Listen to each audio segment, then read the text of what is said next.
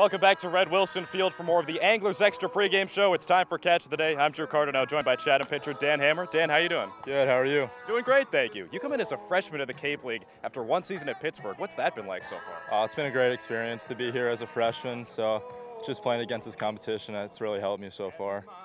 What do you think the difference is between ACC batters and Cape League batters? I mean, there's no holes in the lineup. I mean, 1 through 9, it's everybody's best hitter, so it's just really fun to compete against that.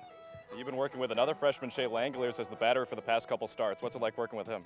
I mean, it's great. I mean, he's awarded a Cape All-Star, so it's pretty cool to be working with him.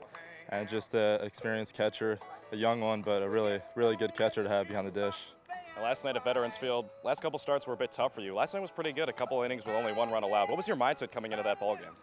I mean, my past starts where I didn't do as well, I was kind of keeping the ball up a little bit, so my goal last night was to keep the ball down, which I did for the most part, but didn't throw as much strikes as I wanted to, but I mean, it's a step in the right direction for sure. Can you give us an idea of what you're throwing out there? Still working with my two-seam a lot, so that's been a big pitch for me this summer, and working my changeup and slider as well. A two-seam fastball is actually the first thing Shea Langoliers brought up when I was talking to him about you. How long did it take you to develop that pitch? I mean, I've always kind of had it, especially going into college. I knew it was a pitch that I would need to get better at, and this summer was an opportunity to work on it, so it's been really good so far. Now, as a freshman at Pittsburgh, you broke into the weekend rotation your first year. How'd you do that? Well, I mean, that was my goal coming in, so a spot opened up, and I filled the role, so I mean, hopefully I can be one of the top guys moving forward.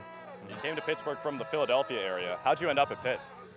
It was one of my first visits, so I really loved it there. The facilities, great coaches, and so I just jumped on board. Regular season nearing a close here this summer. What have been some of your favorite experiences this year in Chatham? I mean, just hanging out with the guys on the team, made some really good friends this summer. Just enjoying playing every day, so it's been really cool. And one guy you probably throw to a lot is the bullpen catcher, Jason Turner. Recently told me he thinks he's the best catcher on this team. What are your thoughts on that? I agree 100%. He's my roommate actually, so he's one of my good friends. Yeah, he's a great kid. Yeah. He seems like a big reason why the mood is usually pretty light on this team. Have you ever had it seem where the guys mesh so quickly?